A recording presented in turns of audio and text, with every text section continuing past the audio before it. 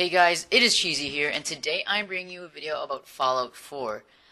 In this video, I'm going to be showing you guys how to edit your companion's appearance without any mods. Now, one thing before I start the video, you need a PC to do this, as you need console commands, so sorry for those of you that have a console.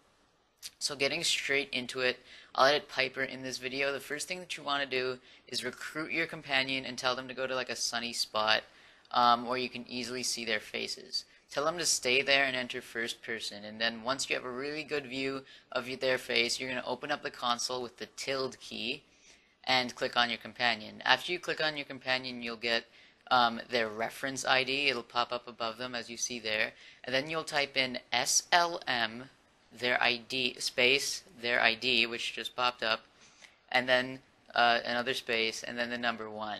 This is equivalent to show looks menu ID 1. Like SLM is just an abbreviation of show looks menu.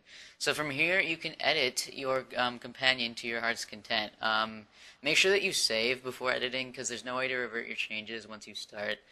And also, very rarely, but sometimes your game can freeze up after editing, so always save just in case.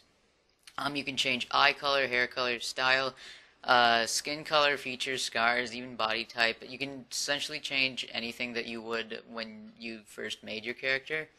In this video I tried to make Piper look like Ciri from The Witcher 3, but it doesn't look that good. I'm bad at creating characters. So yeah guys, that's pretty much it. I hope this helps you guys, and feel free to leave a like and drop a comment on what you think about this. And if you see something out of the ordinary, it's because I have some customization mods. So yeah, if you see something that's weird, it's because it's modded.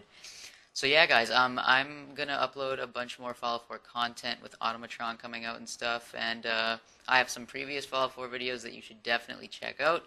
So for more unique, interesting, and all-out Fallout content, make sure to subscribe. So thanks for watching guys, and I will see you later. Bye.